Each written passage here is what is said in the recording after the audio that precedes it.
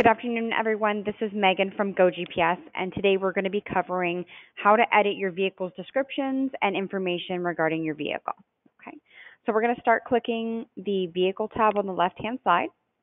Okay, and when you purchase GPS units from GoGPS, they will be entered in as serial numbers unless otherwise specified in a list format given to us for us to update. Okay, but all you would do is click on the name of the device that's been installed inside of a vehicle and then change the description name. So we're going to put this one as test. Okay. When the vehicle has the GPS unit installed into it, it will automatically pull the VIN number, the odometer, and the current engine hours. As long as the vehicle can provide that information, it will be there. You do have the option to put in the license plate number, any additional comments for this vehicle, and then select the state or province that the vehicle resides in. Also in this section, you can apply a specific driver feedback, which will do audible noises in the cab of the vehicle to kind of help train your drivers and kind of curb bad driving habits, as well as apply the vehicle to a group and then see the service plan. So to take a look at the driver feedback, you would select that tab here. And you do have the option to turn any of these on. Okay, so based off of what kind of mode that the device is on, whether it be base or pro, there is a difference between the two of them. Pro mode, you have the ability to pull engine data. So that's things like harsh acceleration, cornering, braking, as well as seat belts. Now, if you do not have Pro or Pro Plus mode, if you have hours of service or less, you're going to be able to cover everything else that you're seeing here that's listed. The only additional item in here would be the driver identification reminder. You are required an add-on for that feature, which is an iOS NFC reader with a fob.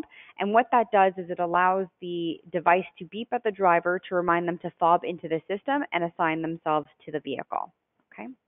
But ones that we can turn on right now are beeping with engine RPMs. So if somebody has a bit of a heavy foot, you can kind of help curb that by lowering it or maybe upping it a bit more. Okay.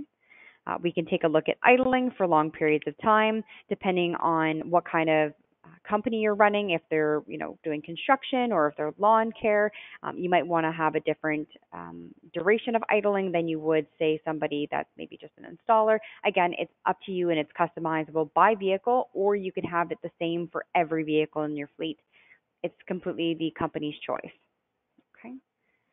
We also have speed warnings. And this here, the way that it's set up is it doesn't matter the posted road speed. All that matters is this is the top that you would like for your driver to drive before you kind of want them to slow down a little bit. This is not a governor. This will not, not allow your drivers to speed more than this. It will just consistently beep at the vehicle until they lower their speed. A suggestion from us is to always do a difference of maybe 2 to 3 kilometers in between beeps. So for an example, start beeping at 100 kilometers. We're going to maybe say stop beeping at 97.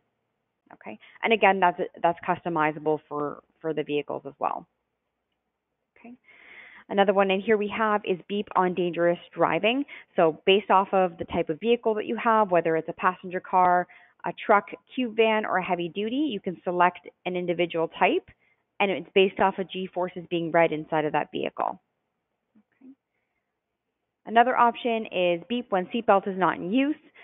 A lot of our clients will allow the drivers to go 10 kilometers or less without a seatbelt before the audibles will alert. It would be 6 miles for the Americans out there. But you can again adjust that if you want it to be less or more. And if the vehicle has the ability to provide a passenger seatbelt, then you can choose that option too. Okay. And last but not least, we do have the beep when in reverse. So some vehicles out there will have a beeper on the exterior of the vehicle to allow people outside to know that the vehicle is in reverse and that the vehicle will be backing up. Now this just gives you the option to have an alert inside of the vehicle so that the driver can also hear it as well. Okay. So that covers the driver feedback tab in here. Now we're going to take a look at the groups. If you do not have groups set up inside your software, that's not a problem if it's not needed. If you do, you have the ability to apply one or more groups to the vehicle, and then based off of what users are allowed to see will be if they're showing up in the list of vehicles or not. Okay, so for just an example, we're going to choose GoGPS Canada, We're going to apply this vehicle to this group. Okay. The next tab we have is a service plan. And what this does right now, this device is not plugged in, so it will not tell us what kind of mode the vehicle is in, which is fine. But it just gives you an example as to what the vehicle is capable of or what information the device can pull that's inside of a vehicle. So if the vehicle was on base mode, it would have information in regards to GoTalk, NFC, and again, those are add-ins, but it's just able to pull that kind of information.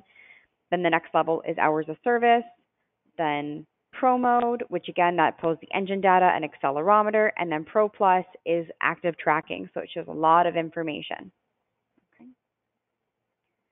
So the last thing that we're going to kind of touch on today is if a vehicle gets turned in or in an accident, but the GPS unit is still good and you want to put it into a different vehicle, there's a way to do that. So in here, we would copy the serial number that's inside of the vehicle, put it in the description, and you can make notes in here in regards to, say the vehicle got turned in on today's date.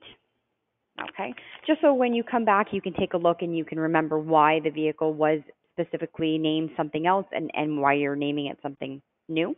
Okay, so I would make those notes inside the comment section, click save, then I would go back into that vehicle and click the More Details button and choose to unplug. Now, the reason why we're saying to do this is because this will now keep the information that was recorded for that vehicle assigned to that vehicle's description.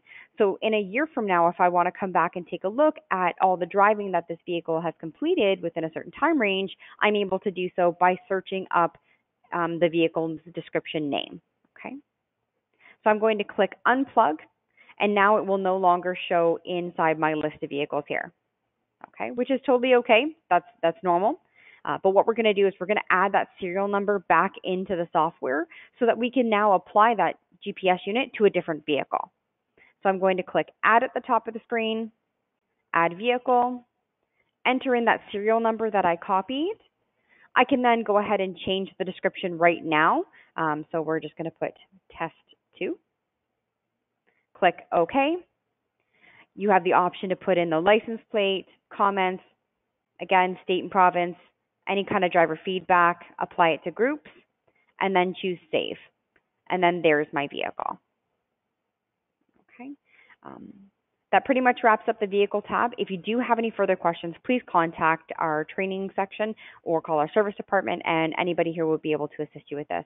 I hope the session was very informative, and I hope everybody has a great day. Thank you.